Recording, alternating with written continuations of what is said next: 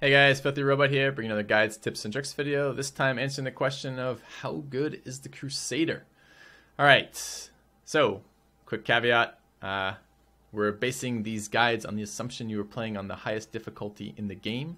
But even if you aren't, the information we talk about should be applicable to what you're doing, because anything that works in the most dangerous of scenarios is also going to work on the easier scenarios.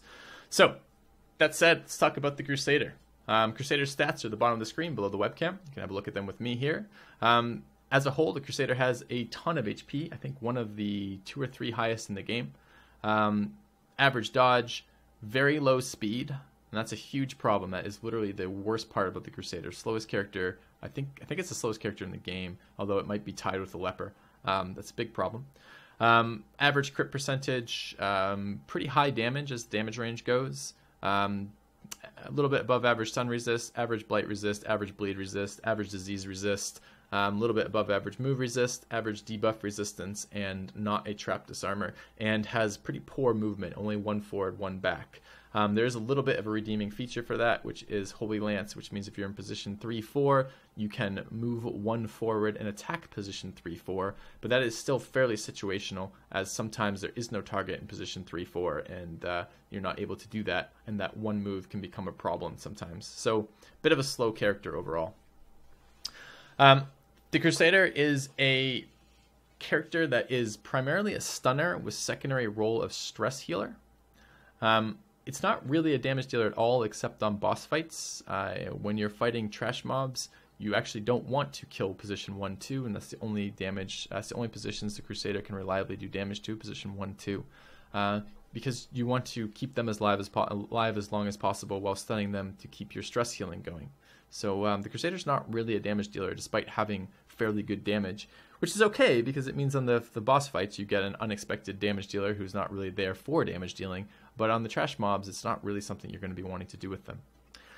Let's talk through the Crusader's abilities.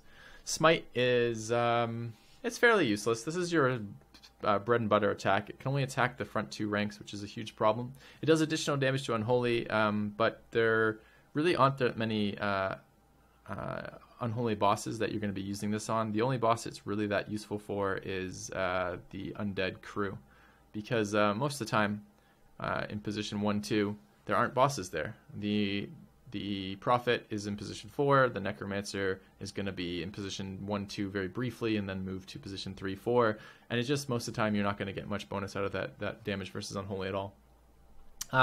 Zealous Accusation, as an AoE goes, it's okay in the fact that it's only a minus 40% damage mod. It hits the front 2 ranks. It hits 2 targets with only minus 40%, which means it does more damage overall than just single target damage dealing.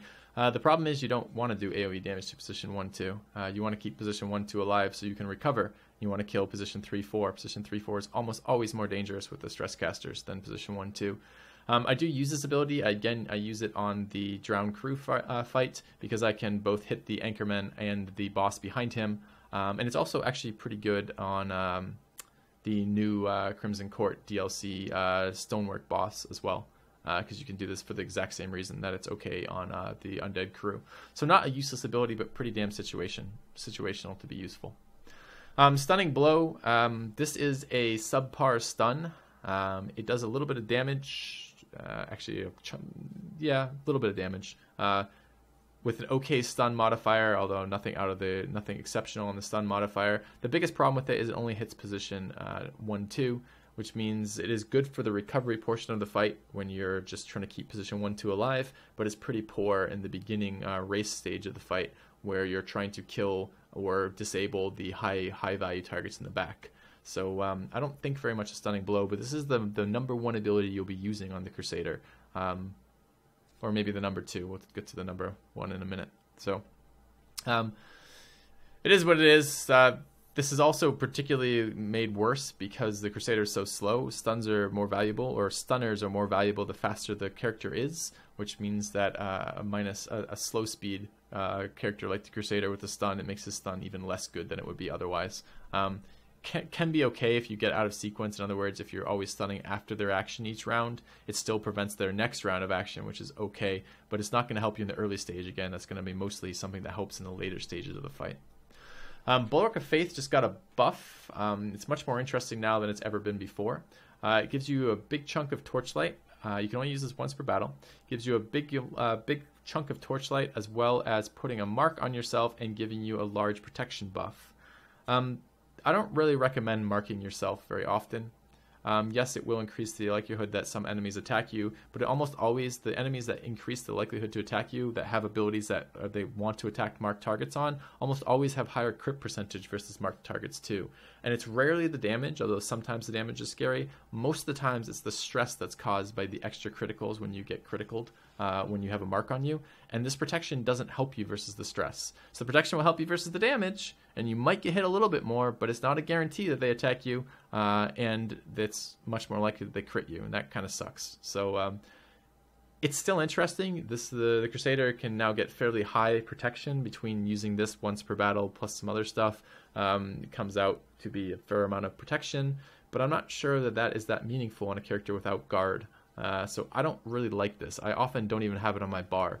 My bar tends to be these 4 abilities right here, and that still doesn't include room for Bulwark of Faith. And when I go into the boss fights where I want to use Zealous Accusation, I'll drop the stun to pick up Zealous Accusation.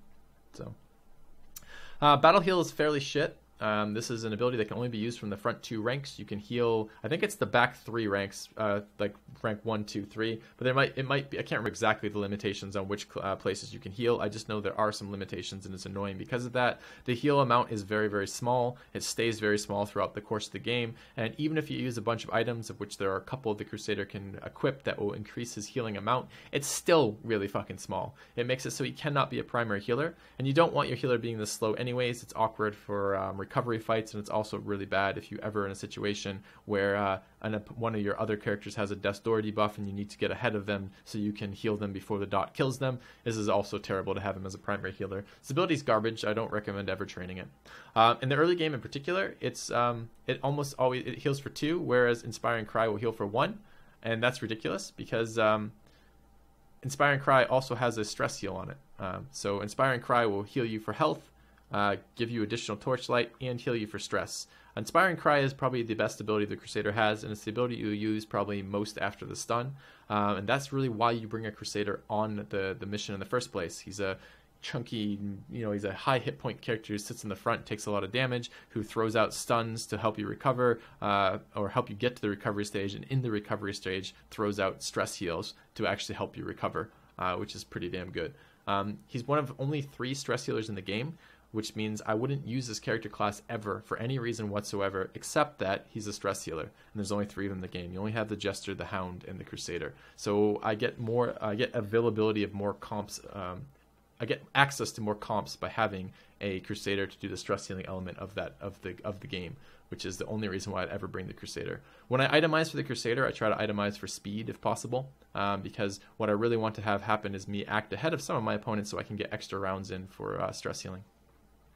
Finally, Holy Lance, I think we talked about that already, but just a quick recap. It does allow you to move forward if you get shuffled. I keep it on my bar for emergency scenarios. I don't really care about the crit percentage or the damage versus Unholy. Rarely do I ever use this for damage. Mostly I use this for positioning. I guess occasionally it can be helpful if you get shuffled, but really the things you should be prioritizing are getting scouts off as much as possible in a dungeon so you don't get surprised, so you don't get screwed by characters with bad positioning. All right, let's talk about the Crusader skills. Zealous Vigil is, it's fairly shit, honestly, because most of the time you have a better option to prevent nighttime ambush, and I don't really think it's worth it alone for the minus 25 stress. It's rare that the Crusader will be much higher stress than everybody else, and the Crusader is in of himself a stress healer, which means that most of the time when you have a Crusader on a mission, you'll have some way to combat stress that isn't just camping. However, the minus 40 stress if you're afflicted can be something, probably not enough, and you're probably not going to want to continue dungeons when you're afflicted, if they're just because the lack of control you get over your characters once they're afflicted is generally what kills you when they do stupid things outside of your control. But I guess minus 40 stress is not nothing, and it will help you get to a point where you can stress heal down to 0 stress and get rid of your affliction. Prevent nighttime ambush is nice if no one else has it, so in an emergency scenario this could be okay, and it's not any more expensive than the other prevent nighttime ambushes, so in that case it's okay. I think I sometimes train it, but I rarely use it. Zealous Speech, I like. It's a little bit overpriced in my opinion at 5, but it is a very powerful stress heal. The party as a whole and gains minus 15. I don't actually think it is the party as a whole. It says party, but I don't think he gets it himself. But maybe he does. I can never remember. But everybody else gets minus 15% stress for the as a buff for the next 4 battles, and also loses 15 stress, which is good. It's good AoE stress healing. Stand Tall. I almost never use this because it's like a really bad Encourage. Whereas Encourage is minus 15 stress for +2, for the time buff of 2 rather.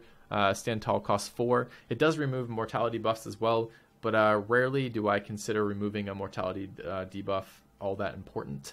Actually, the only time I can think that I would go out of my way to do that is Darkest Dungeon 3, and if I was trying to do some sort of speed-oriented strategy where I was always trying to go ahead of the ice dock so they don't teleport me, in which case one of my guys having that -1 speed might be a problem, but 99% of the time I don't think that matters whatsoever, so I wouldn't pay the extra 2 cost to have to use Stand Tall as opposed to Encourage. Unshakable Leader is also fairly bad. It's for 3, it's self-only minus 25% stress for 4 battles. I just feel like there's just better ways to spend my camping points than this. So as a whole, I think the Crusader's abilities are weak. I think the Crusader's stats are weak. And I think the Crusader's camping buffs are weak. And I also think the character, this isn't part of the review of the character, I guess, but maybe it should be, is that I also think the Crusader items are fairly weak. So the Crusader-specific items in the game are fairly weak. However, I'm giving the Crusader, I was going to say average, but I lie. I'm going to give him weak.